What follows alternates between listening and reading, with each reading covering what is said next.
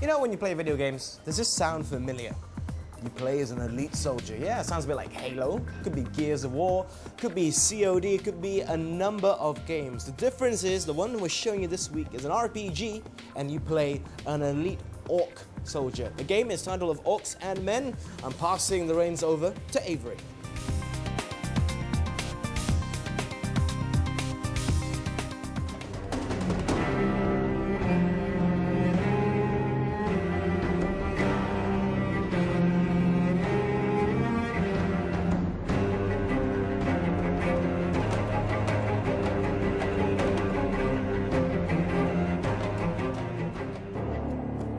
Hi, I'm Avery Score, and welcome to another exciting and edifying episode of the Gamer Station, where today we're talking of orcs and humans. Now, if you're looking for orcs and you're looking for humans, you'll find both in spades in this action RPG. If you're looking for anything else, perhaps some decent gameplay, there is none to be found in this lackluster title.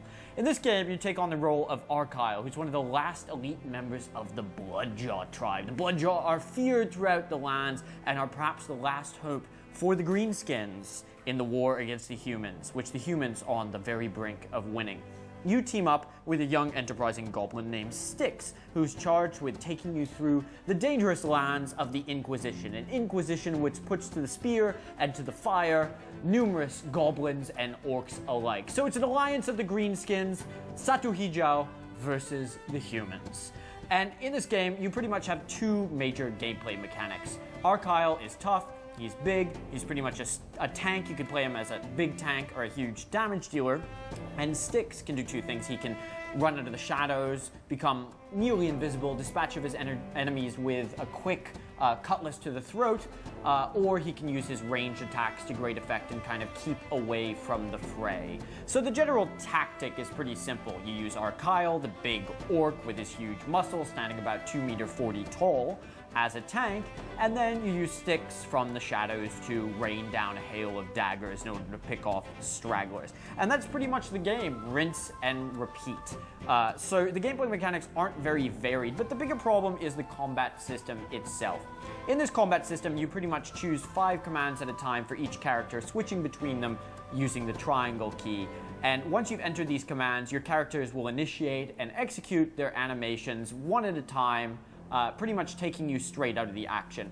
This is the kind of pause and deploy combat system that you might have seen in your Baldur's Gates, in your Neverwinter Nights, in your Icewind Dales, or even in your Mass Effect games. The difference being that in this title, you feel absolutely separated from the action and you don't feel invested at all. Somehow in those other games that I've mentioned, they manage to strike a balance where you really do feel engaged in the action, even though the strategic nature of the combat system does sort of separate you from directly entering in command. At times it feels that this game would have done better as a brawler, where you could have engaged directly with your enemies, crossed swords with them, and actually felt powerful. That's an important point. If you're a huge orc, or at least half of your team is, you should feel really overpowered and you should feel like you're able to crush skulls and sweep guys up with your massive arms, and you never feel that sense of unbridled power and bloodlust. Perhaps only when Argyle absolutely loses it. You have a rage meter in the bottom of the screen. Once this rage meter is filled up, you can no longer control Argyle. He goes berserk. There's, tense dialogue with one of his Bloodjaw brothers at the beginning of the game who warns him of this unfortunate tendency that Argyle happens to have. He's pretty much a rageaholic. He probably should go to anger management meetings, but clearly hasn't. So when he does go berserk, you lose what little control you do wield over his character, and he'll pick up anyone nearby, including poor little Styx. If he happens to be in his feet, he'll pick him up and crack his back just like he would any of his enemies. So one of the key strategies to the game is pretty much figuring out when you want this meter to overfill. You probably want it to do it somewhere near the end of battle, not too soon, because after your rage meter fills, after you go berserk, and after you do some devastating damage, Argyle pretty much sits and slumps in the corner for perhaps up to 20 seconds doing nothing and is unresponsive to commands. So the problem with this gameplay system in general is that you don't feel like that you have a great degree of control over the combat. You feel pretty much like you're spamming commands. You may have had this sentiment sometimes when you're playing a massively multiplayer RPG that you're just some kind of rat sitting behind the keyboard, tap, tap, tap, entering your commands and waiting for them to execute. And that's absolutely what you feel here. There is no action in this action RPG. You're robbed of any sort of sense of immediacy. Beyond that, the characters aren't particularly likable. They're very one-sided, one-dimensional sort of archetypes. As you might imagine, Archyle is pretty much gruff, no nonsense, he's a man of few words, and he just wants to get on with it and start breaking some heads.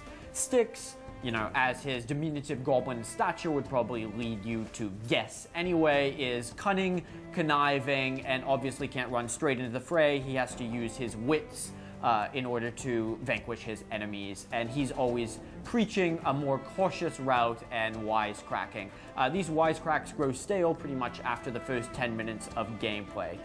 Indeed, there's a ton of cutscenes in this game. It seems like that almost every combat results in a lengthy cutscene with very stilted dialogue, poor voice acting, and perhaps most noticeably, after every line of dialogue is painfully delivered, there's a pause, as if the characters all freeze. It's one of the many bugs in the game, but this one really, really takes you out of whatever investment you may have in the plot. A line will be delivered, then no response for perhaps up to 5 seconds. It absolutely ruins any sort of flow that the dialogue could hope to achieve.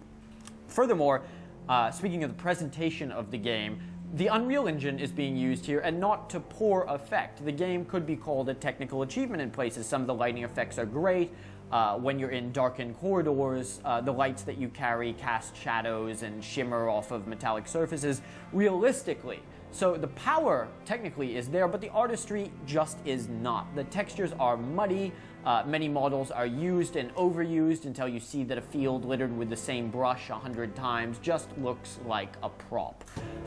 This is an example clearly of technical achievement mixed with very little artistry. Furthermore, the character models are extremely boring, especially the humans, which all look like the same guy. So either there was a very prolific sire who gave birth to a progenitor of thousands and thousands of identical looking children, or this is just laziness on the part of the art team.